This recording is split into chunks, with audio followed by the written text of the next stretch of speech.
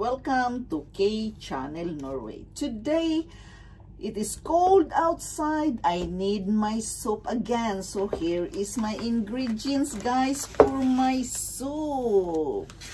There is butig or gabi. I have my zucchini, my eggplants, and the coriander, of course, the okra, and of course my favorite, guys, my favorite malunggay. I'm going to mix soup of my malunggay with ginger and onions, of course. So guys, join me in my soup making tonight. This is very good for our health, rich in iron, calcium, and so many nutrients we can get from malunggay. So here it is. I am making my soup here, and I will prepare this first and I will get back to you. I love my malunggay. This is fresh from Thailand. So here it is.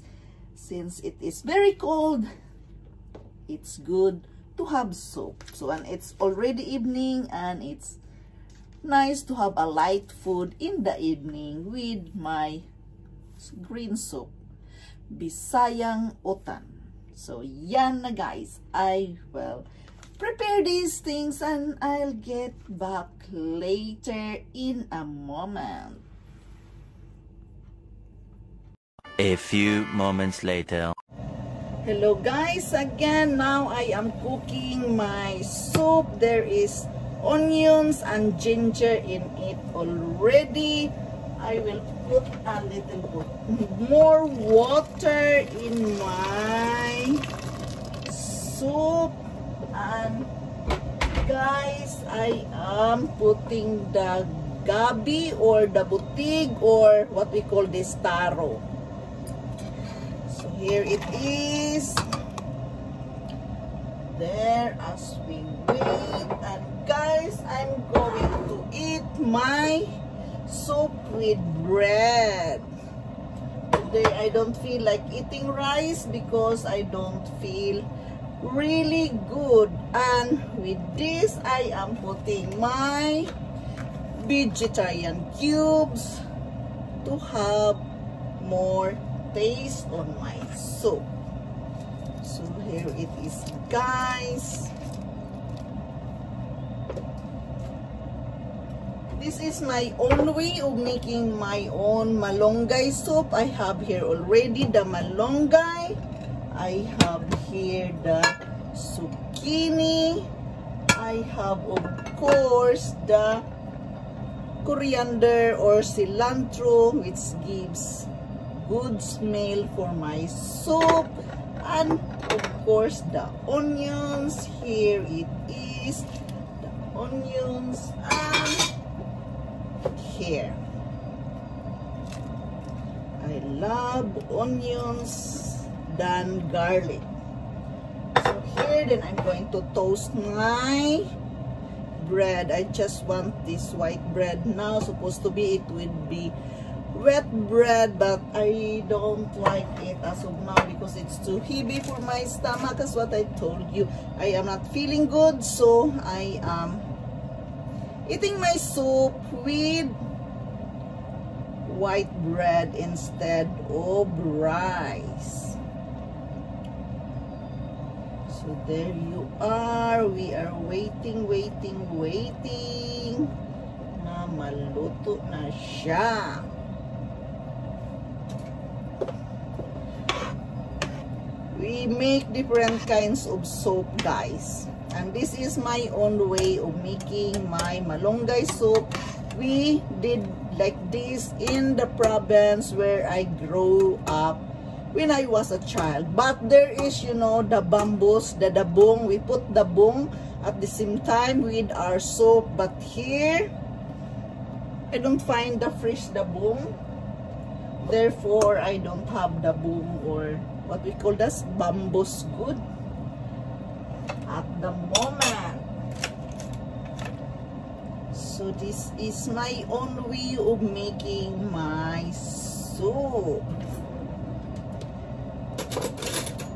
Malunggay is very important for me, guys. It gives me the energy. There's a lot of, in Philippines, they said already that they are bored or nagsasawa na silang kumain ng malunggay. Ako, guys, here in Norway, I even ordered this from the Asian store straight from Thailand. I ordered it because I need it, and I put malunggay also in some of my smoothies. So malunggay, guys, it really gives me the energy. There's a lot of nutrients here, and don't take it for granted. Meaning in the Philippines, I hear that nagsasawa na sila. But no, I will never ever sawa-sawa sa malunggay. Gusto ko talaga ang malunggay, guys. Even in the Philippines, I have my vegetable malunggay soup every evening. So here, and it is free in the Philippines, just outside our backyard. And here I have to order straight from Thailand. It's really, really a big hassle, but since I need that, so I do it. I order it from the Asian store.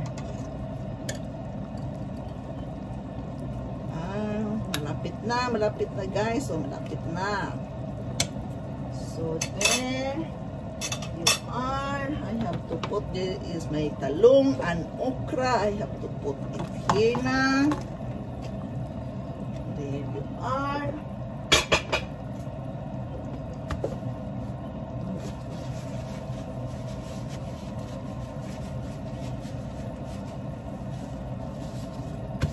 There. Sarap ito, guys. Sarap ito. Yun ang gusto ko. Malunggay, okra, the eggplants, the small eggplants. See here.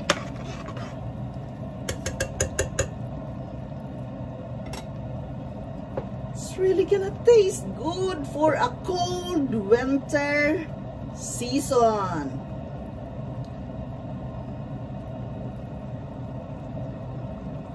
How about you guys? What kind of soup you like? Here for me, this is really very good.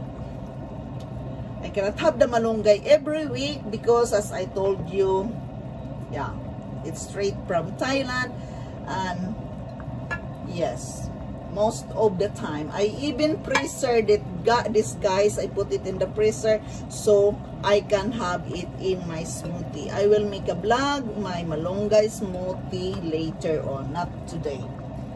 So here it is. Sarap ito, guys, kasi malalapot dahil sa gabi or taro or what they call this. Laging lalapot ang sabaw niya. So that my soup. That's what I told you. This is my own way of making my malunggay soup, which I used to make before in the province. I live in the province of Cebu. So there. Oh, masarap itong soup. Malapot-lapot na, guys. I really miss the saluyot, but I cannot find the saluyot here. And I don't know how to say it in Norwegian. What is saluyot in Norwegian? Because this one, when I order this, I can say to the Asian store that I need the moringga leaves. This is moringga leaves. So the Asian store understand me that I need malunggay when I see moringga leaves. Yeah, moringga leaves. So they order it for me. But the saluyot, which we call saluyot in Visayas, I don't know what's the name in Norwegian, and I cannot say it to the store, so I cannot order it. Because it's so nice also to have the saluyot for my soup. There you are. Lapit na, guys. Luto na ito, guys. Malapit na to. And of course, I have my bread with me. feeling so good, guys, today because it's so cold. Plus the stress at the work. I really don't have the energy. And I know when I don't have the energy, I need the green leafy vegetables. This is my zucchini. Did not put the, I did not put the salt kit. I must wait for that. Sarap nito, guys. I'm going to eat this for 2 days because I am alone. My kids don't like to eat this kind of vegetables. They just use this. They eat vegetables, but only salad, the fresh one. So this one, I'm going to eat this alone. Sana, guys, samahan niyo ako. But you know, it takes me so long time to eat. I am that kind of person that I must coozy with my food. I cannot just swallow all my food at once. It takes always long time for me to finish eating. So it's nice to do the mukbang when I have a visitor. So guys, again, I am using my Himalayan salt, the pink salt, which is this one. The Himalayan salt is very good for our body. There you are. I have already the cubes. Maybe I will put more cubes. I will taste it now. Because probably I must have more cubes to taste more good. It tastes good, guys. Sorry, my kids don't like that kind of, they don't like that kind of soup. I will taste it. So much, guys. Oh, for a 1 kilo of soup. I wish I could share this with today with Heidi. Today with Heidi, if you're watching right now, I wish I could share with you this soup. But sorry, we are not allowed to visit each other because you are sick. So wait, I have to eat this alone. I have to taste it, guys. Oh, so good. Perfect. Oh, it's really good. Nom nom. I wish I can eat this food together with Heidi. I love, as what I said, I love the coriander because this is also good for our blood.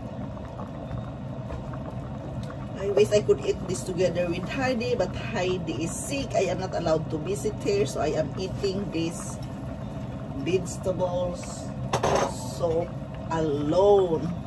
It's really, oh, I like the, I will put more something taste with my gastromat, this gastromat Norwegian spices, guys. It's really tastes good. Like it there. And of course my malunggay, and it is done. There you are.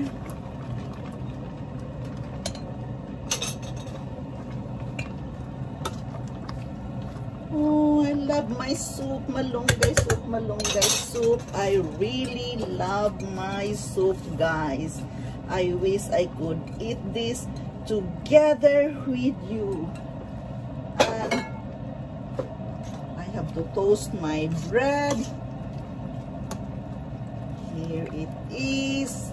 It is done, guys. Now it is done. So, see? I have to take a picture with this, guys, and I have to eat this. Sorry. I have to eat this together with my bread. I have to toast this one first. Toasted bread with butter and my soup. Thank you so much, guys, for watching, and Let's eat my soup. Thank you, and bye-bye.